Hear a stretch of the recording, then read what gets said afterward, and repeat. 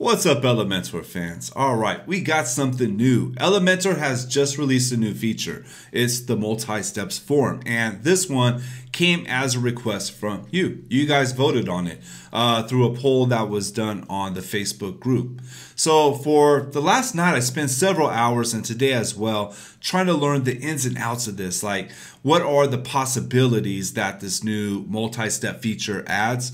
What can be done, and how can this improve our websites that we built? So I spent the hours on it, making this video now. That way you don't have to spend hours, just 10 minutes, and you should be able to learn and be able to apply this new feature to your websites. What's up, everyone? I'm Jeffrey from Lytbox, and this is Building Businesses with Elementor. This is where we focus on growing your web design business and elevating your Elementor skills. All right, so let's dive in. In this video, we're going to just give a quick look into how the multi-step feature works. First, really quick, let me break down and explain. A multi-step form is a different type of form where you would fill out one piece of information and click the next button, and you would take your users on a journey through the contact form. It could also have applied conditional logic to it, which means you could have one question and then the next answer would depend on that question. Really quick, let me give you an example and show you. So here is your traditional contact form right here. And you can see there's a lot of questions, there's a lot of things to fill out. And what happens most of the time when you have a contact form like this with a lot of different inputs, your users will start to fill it out, but they won't finish it. You're going to lose a lot of leads by having too long of a form. But then you see a form like this. It's less intimidating. It gives a different user interaction because it gives you micro interactions, which is good for UI. And I'll show you how it works real quick. So this one right here says to put in our name. Let's add our name. Select on next. What's the business name? Lytbox. How many employees do we have? 6 to 10. What services are we looking for? Let's say UI, UX. What's our current URL? Now I'm just doing this real fast. Don't worry, we're going to go through this step by step on how to build a form like this. This is just an example to show how it works. All right, and then let's leave a message. Let's just say message here. Next, and then let's leave an email. Let me leave a fake one.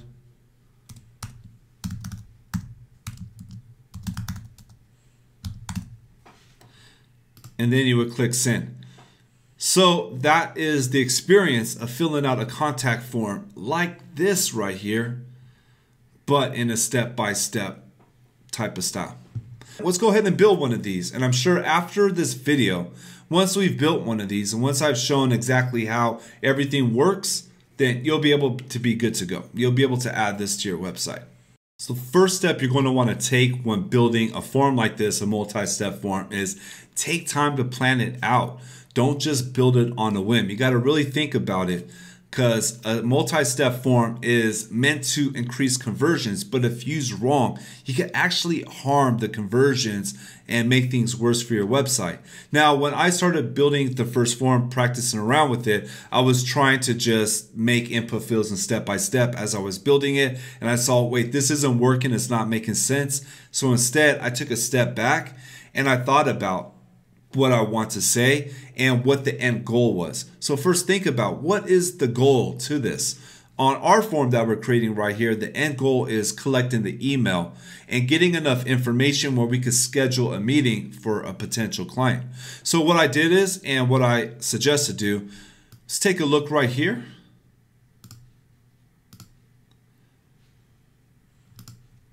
Here we go. And so right here, I wrote out all the steps. So before building the form, take time to write it out. That way you have everything there. You could add a little bit of strategy to it, like really think about how you want this to work. And that way when you're building the form, it makes it so much easier because you already have the layout done. So on our form right here, what we're going to do is step number 1 is we're going to ask for their name. But we're going to give a cool little personal message. We're going to say, let's start by getting to know each other. What's your name? And then I put in right here text field because that's what we're going to use for this. The second one is what's your business name? Again, the text field.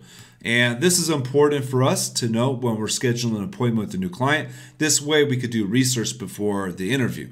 I could take a look on LinkedIn, Facebook, and get to know the company before our first consultation meeting. Third one, how many employees are in your organization? And for here, we're going to use a drop-down selection to make it a little bit easier. That way they don't have to manually put in and think about how many. We're going to give them a selection like 1 to 5, 6 to 10, 11 to 20, something like that, just to make it easy. And again, this is an important question to ask your clients and find out before a consultation call and before giving a price on your project, because the size of the company does make a big difference on the quotes, the prices, and the scope of work. Next one is going to be what services are you looking for? And again, we're going to use a drop-down selection. And this one will add like, web design, web development, e-commerce, branding, UI, UX. You guys add whatever your main services are. They might be website maintenance, SEO, whatever it is that you use. Go ahead and add that here. The next one is what is your current website URL, and we'll leave it. This one we'll leave optional, and we do that because maybe some people might not have a URL or a website yet. And again, text field. And then right here, can you tell us more about your project?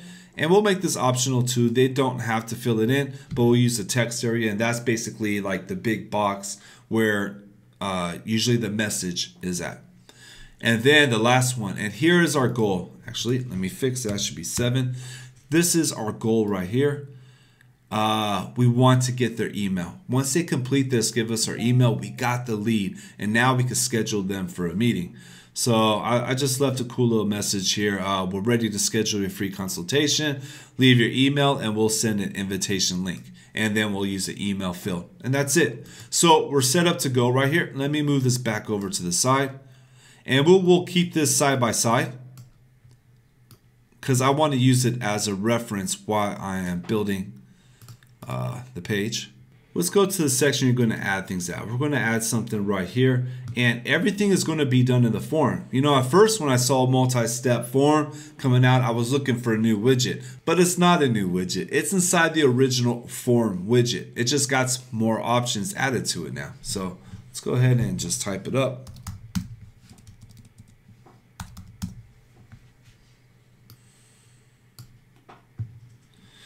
And everything kind of looks the same. You will see right here, you're going to see step settings. We'll get into those in a second, but I want to start with the input fields and how this works right here.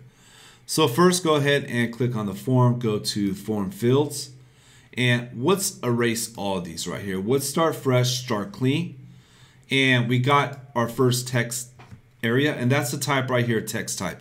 You'll see here, we added already our types here, so we have already identified what types we're going to use. The first one is going to be name, but we're going to add our own message to this. So copy that. Let's go to the label, paste that into the label. Take out the placeholder. I don't want the placeholder on this one. And it is going to be required. Next step is add a new item right here. And this is where the multi-step comes in. On type right here, go to the drop down and you'll see the new option right here for step. So select step and you'll see it looks kind of funny right here. You got this one popped up at the top. I think this is just because the whole form has changed. But on here, this is for your multi-step right there. You'll see label. And you could go ahead and give it, you could go ahead and label it. So we're just going to call this one step 1. You could call it whatever you want. But you see right there, it's already popping up. In fact, this is actually step 2. We need to go back up here to add step 1. There we go. And you see you could put in the text. You could add your own message for each step of the way. I mean, it's brilliant what Elementor has done. They have thought things out so much when it comes to their forms. I think the form widget for Elementor is by far, it's definitely my favorite for any type of contact form building. In fact, for the last 2 years, I don't think I've used another contact form plugin because it's just so awesome. Okay, anyways, let's go back. Okay, so next one, next item. We got another text field, and you see how this comes into play. It makes it so much easier once we have this set up, because now we just copy and paste it, put that in there, and then again, next one, we're going to add a step. So you see what we're doing right here is we add a field, add a step, add a field, add a step. And that's what we're going to do each time. Now, if you want to have 2 questions inside the step, you could go ahead and add 2 questions. And you can see right here, we got 2 questions. Next. Okay, let me fill something out. And you see, then we could add 2 questions right there. All right, and we're going to call this one step 3.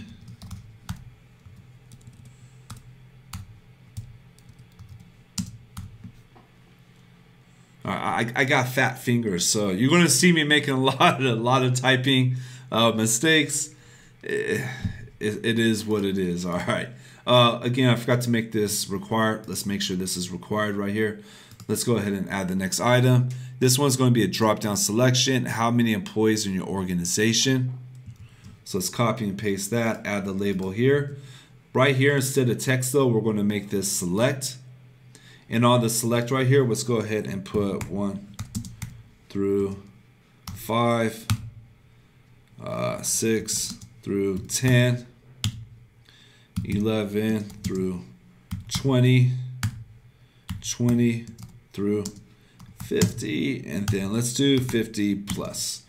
And this right here will give us a good idea of the size of the company that is trying to reach out to you. All right, next, and let's make this required. So next one right here, let's add another step. Let's go ahead and label this. It's going to be step 4. Next one, add a field. That's going to be what services are you looking for?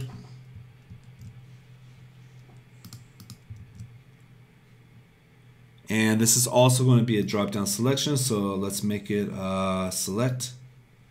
And we'll say right here, web design, UI, UX, branding,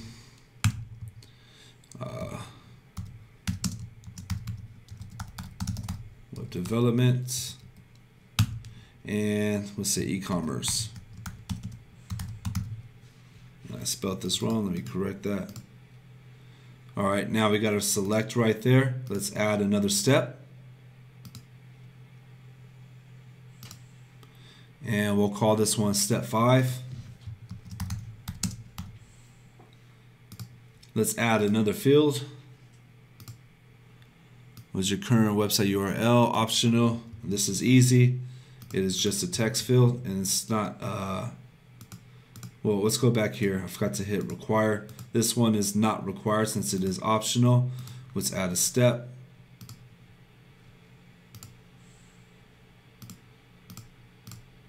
Add another field. The next one is going to be, this one's going to be a text area. So that one's going to be, this is going to be where they could just give us more information on their project. So select right here, text area. Go ahead and give it that label. And on the rows, I like to set it to 8. I like to give good spacing inside my message boxes. Makes it easier for the user to use. All right, and then we just got one more step.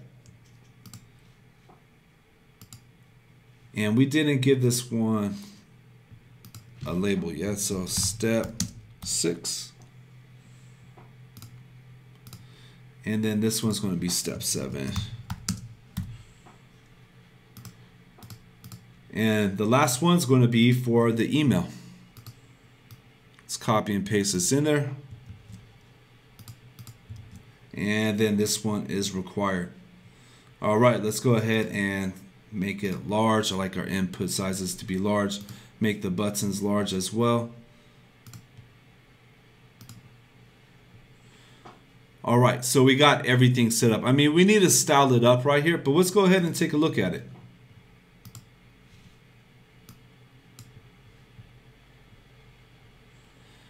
So we got our multi-step. Let's see how it works.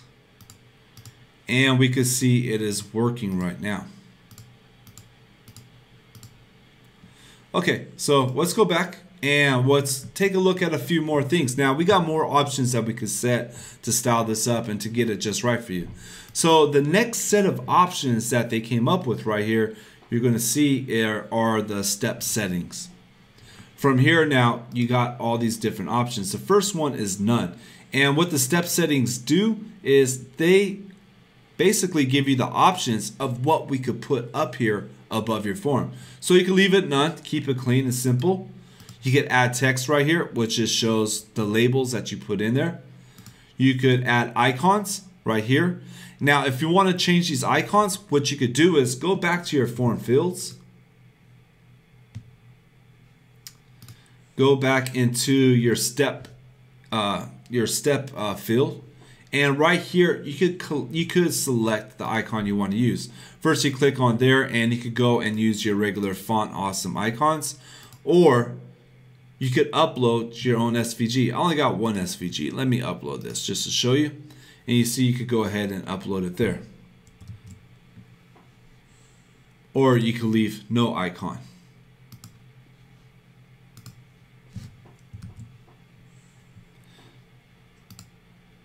The next option is going to be numbers. And this one's pretty easy. I like this one. It's clean, it's simple, it's not overwhelming, and it's easy to follow along. And then this one's pretty cool right here. I'm pretty sure, I think this one's going to be used the most. And that's going to be the progress bar. And it shows you step by step like the progress. I like this one. I think if I were to use one, I'd probably start off with the progress bar. And then you could combine numbers and text. And again, the step 1, step 2, step 3, and so on, what you see, you could customize each one of these and put your own label on them. Or the icon and text. So what I want to do here, let me just keep it simple, stick with the numbers. I think numbers and progress bar are probably the cleanest ones, or even just none. Might also be clean too and give a good experience. This is the basics right here of building the multi-step form, but the potential for it goes way further. Real quick, I'm going to show you something. We're not going to go deep into this because this is going to take its own video, probably a couple of videos on this, but that's going to be on the conditional logic that you could apply. So real quick, let me show you what else it could do, and this is for those that are more advanced and that dig stuff like conditional logic. Let's go back to one of the form fields. And let's take a look at one of the step fields. Here you're going to see we have the content, we already saw it. We could do a lot inside here. We could give it a label, we could change the text on the previous and next button. We could change the icon or upload our own icon. But here's what else we could do right here on the condition. So right here you have different options. You got one, always visible. This is set by default. This basically has no conditional logic to it. Next one, you could do show if. And here's where you could add your conditions and hide. And then you could also add multiple conditions. We're not going to get into this because this definitely is more on the advanced side. And it should have its own video, or else it's just going to get super complicated. And this video will get too long. Nobody wants to sit and watch a super long video just to see how to make a contact form work. But if you are interested in this, we will be dropping that video soon as well. That's going to be the next one right after this. And basically what conditional logic does on a form like this, you could ask a question like, how many employees does your organization have? And depending on the number, let's say they select 1 to 5, then they get asked a certain question. But if they select like 11 to 20, they get asked a different question, because maybe that question might be suited for a small business. So if they say 1 to 5, that means they have a small business. So the next question is, now we want to take them down a route, take them down the whole flow for a small business. But if they say they have more employees, we want to take them now down for a different lane for a larger organization. And well, conditional logic, if you use Typeform is a great example of conditional logic. And I'm excited for this because we actually got a project coming up where we're going to have to build a conditional form. So this is perfect timing for the new project we have coming up. Let's go ahead and end this by styling up our form and running a test just to make sure everything is working and showing you how this form should work after somebody submits it. So to style it up, let's go over to our style and we'll go from top to bottom. You'll also see down here on the bottom there is a new option added, but still let's start at the top. So the first one right here, you'll see on the column, nothing really happens right there. But if you were to go to the next right there where you have 2 buttons, this is where you'll see the column working. So make sure to set the column right there to space out those 2 buttons. I like to leave it at 20. I just like 20 pixels. It's nice and even.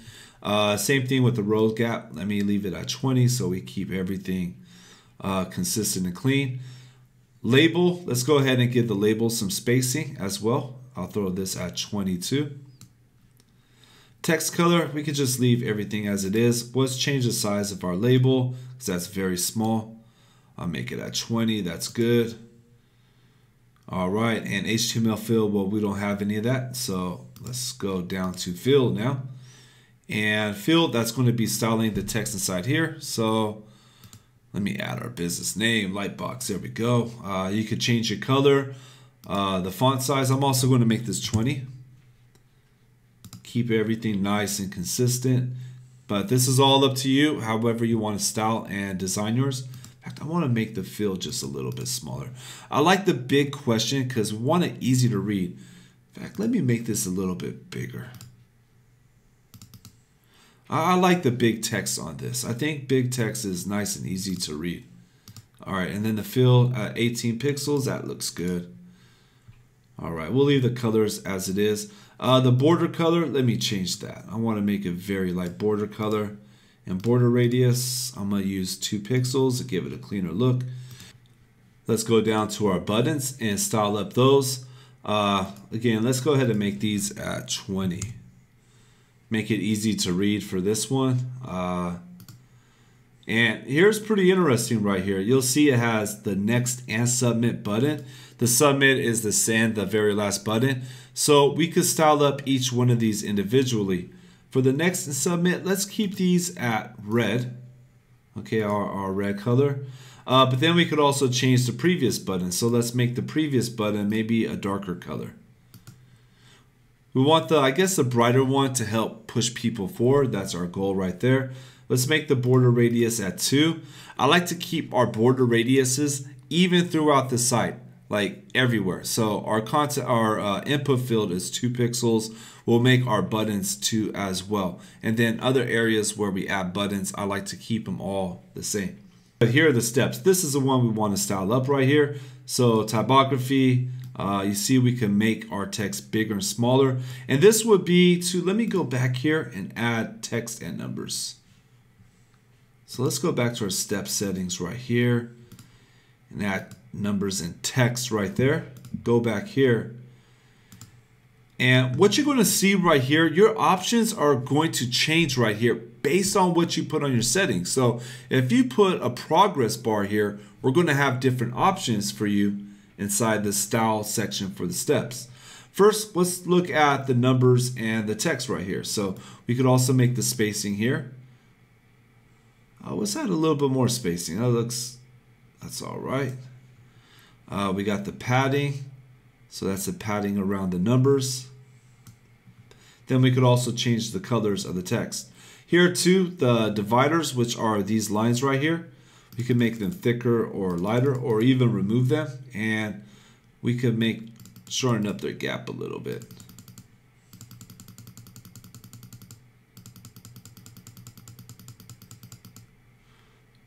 All right, let me move that to 20. 20 is a magic number. I like sticking with consistent numbers.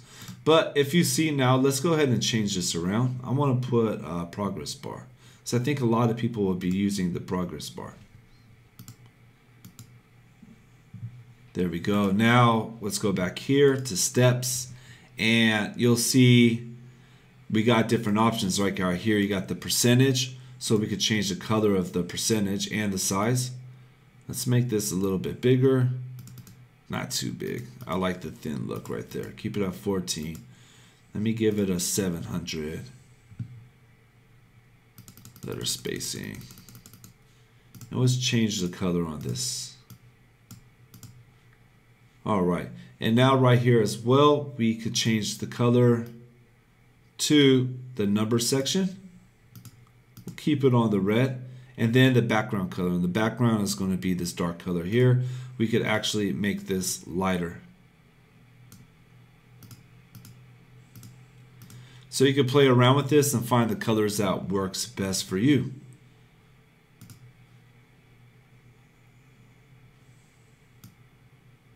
You could also change the height and the border radius, which this border radius looks kind of cool at 100. We're not going to put this at 2 like the others because, well, you know what? Let's put it at 2. Let's keep it consistent throughout the board. All right, cool.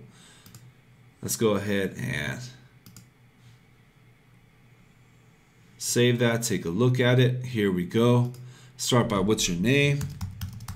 Jeffrey. All right, what's our business name? It's Lytbox. How many employees are in our organization? We have 6 to 10. All right, what services are we looking for? Let's say UI, UX in our current website. PS Lytbox.co. And tell us something about your project. Let's say looking to improve conversions. Click on next, and now we gotta leave our email. I'm going to use a fake one right here. email@email.com. God, imagine if somebody really had this at as their email @email.com. They must get so many emails. All right, I know they get a whole lot from me. And go ahead and click send. And there we go. Our contact form has been sent. So real quick, let's go ahead and take a look and show you what it will look like when the successful step-by-step form is finished by a customer. And here is what I got inside my mailbox. And you can see that it's very detailed. It shows exactly what step the answers came in. It says what the question was as well as their answer. And this now gives me all the information that I need to follow up on this lead. It's a great way to improve your conversions. One of the things that I see that this feature right here can really help out with is more conversions. The thing is, here's a challenge with contact forms, and I'm not sure if you're aware of this yet. If you add too many fields, and real quick, I'm going to show you an example of too many fields. Now, this is an older client. We rebuilt their website. I'm putting the client on blast. I probably shouldn't be doing this, but this is an example of a contact form that is just like overwhelming right here. And you see, they want to collect all this information right here. They want all the information of you, your location. They want all this feedback right here. It's basically a questionnaire. And on top of it, then the CAPTCHA. I mean, the CAPTCHA enough is annoying, but all this right here. And once I saw this on the website, I saw instantly the client was probably losing 90% of their sales. And it was hard for them to see that. The thing is, I ran lots of tests and I've done lots of studies as we do a lot of UX and UI and conversion optimizations with what we do. And part of web design is solving problems and improving website usability, being able to help the client achieve their goal. And here's a crazy thing, like if your contact form, say it's very simple, it could just be name, email, message. You're still going to get people starting to fill it out, but not hit that send button. Sometimes it's 50%, even on a simple form. I see simple forms with very few fields still only perform at 50%. But now if you want to get more information, and a lot of the times we want to get more. We want to know like how to engage with a client when they reach out to us. How do we,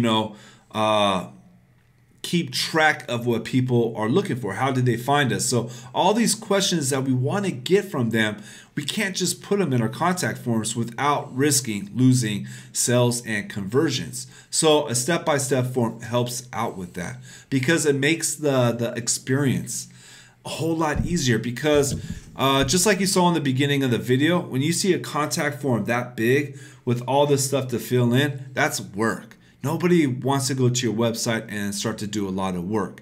But when you have just something small and it's step by step and it's an easy experience, it makes it enjoyable and you're able to collect all that data. So I really love this tool. I'm excited that Elementor did this. I mean, Elementor, like, look, I'm a fan. You already know that. I got a channel based on it, but this one right here is a very big one. It is an important one. You guys voted for it, and I really hope that it could be used by you in a way that could really help your business. If you have any questions, drop them in the comments. We're going to be digging deeper into it. This is just a surface view of it to help you get started. But we will be making a couple more videos on it. We're going to dig down into the conditional logic on it. And I'm sure there's more things I'm going to discover as well. And as I do, I'm going to share it with you. And if you have questions about it, reach out to me. Go ahead and put it in the comments here. And don't forget to subscribe. We're a new channel. We can use the support. I got big plans putting out a lot of videos, a lot of things to help out, whether it comes to Elementor tutorials or learning how to design better by using design fundamentals and principles and just building better websites, as well as helping out with web designer businesses. That's it for this video. Thank you.